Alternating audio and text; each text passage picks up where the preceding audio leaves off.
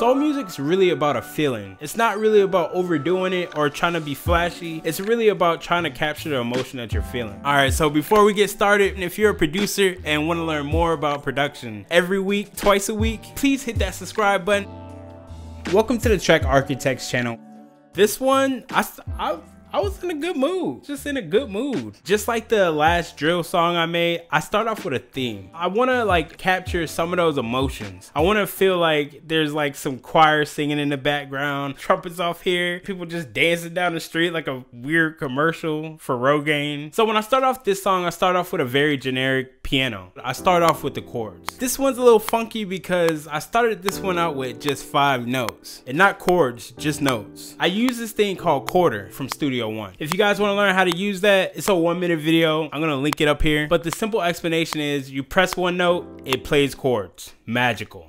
I use it because I'm not really good with 11th or 13th chords. I'm really just a triad guy. I start off with the chords just to get the basis, just to get that emotional feel. And I was playing around with chords and I found these pairings that just worked well with each other. And then once I got these chords, I want to start playing around and see what kind of melody I can craft out of this one. This one isn't like the normal one chunk, one chunk, one chunk. I was actually playing on a keyboard and just trying to experiment with the sounds that I found. From that point, I just want to build out a very basic drum loop. So I'm going to keep it pretty simple. I'm going to start off with a basic kick. I'm going to add a simple snare, perk, snap kind of thing. That's really just gonna add more of that emotional feel of I'm happy, like everybody's.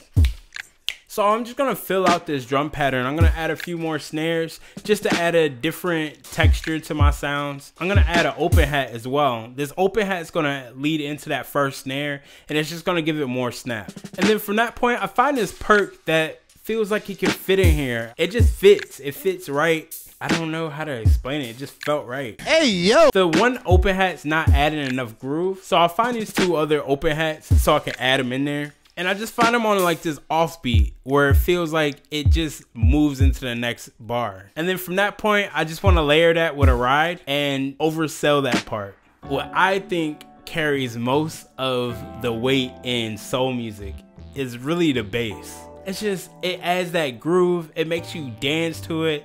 Just like any other song, I'm gonna try to find the root notes. When using Chord, it doesn't print the notes that it plays.